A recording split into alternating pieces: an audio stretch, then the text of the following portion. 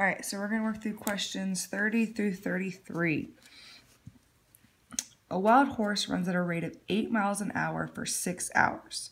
Let y be distance. Okay, so if we were graphing this, my y-axis would be distance. All right, and I'm talking about miles. The horse travels for a given amount of time, x, in hours. So x is going to be time in hours. This situation can be modeled by a function, okay? So which of these describes the domain of the function? Well, we know that domain is x values. So we can go through and cross out all my y values because we're talking about domain.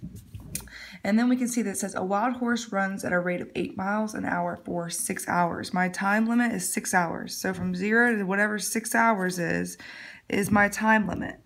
So going over here, this says my time is between 0 and 6 hours. So A would be my option.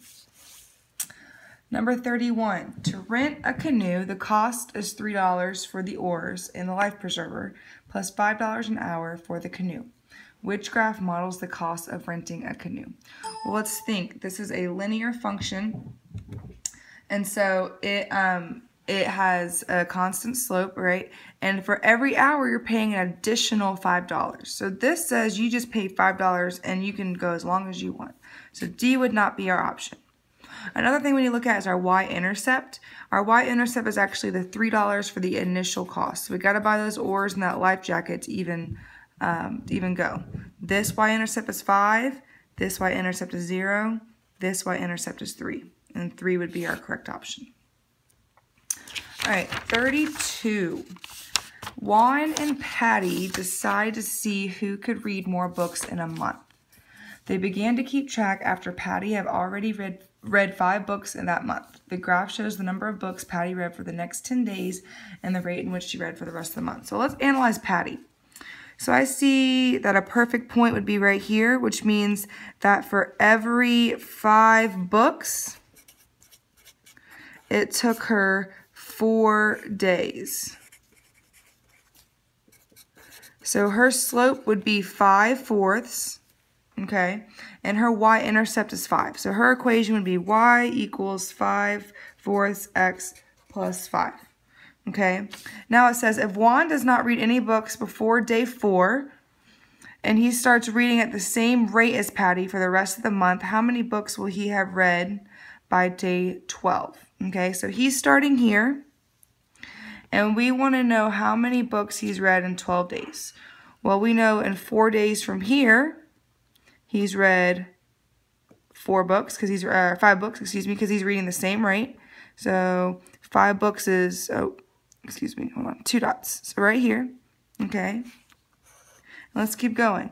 So after day 8, day 10, day 11, day 12, all right, so day 12 out here, he's read 5 more books. So he's up to here. So this point says that he has read 10 books. So that would be our option. Okay, and then number 33 says, which expression is equivalent to 121x squared minus 64y squared? What's important is that we notice that these are the differences of 2 perfect squares. This is something that we need to recognize in algebra. That 121 is 11 squared, x squared is x squared, 64 is 8 squared, and y squared is y squared. So to do the difference of 2 squares, we have to take the square root of each of those. Okay, so let's look at the square root of each of these portions. Well, the square root of 121 is 11, and the square root of x squared is x.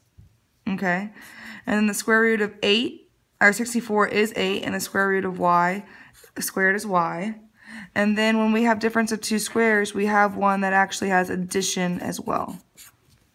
Okay, so if we were to use box method and multiply all this out, our resulting factor would be that. Now, if you don't remember the rule with the difference of 2 squares, you could always use box method for each one of these answers and see which one results in your original expression. So in our case, we're looking at option D. And again, it doesn't matter. These can be flip-flopped, the plus and the minus. It doesn't matter what order those are in.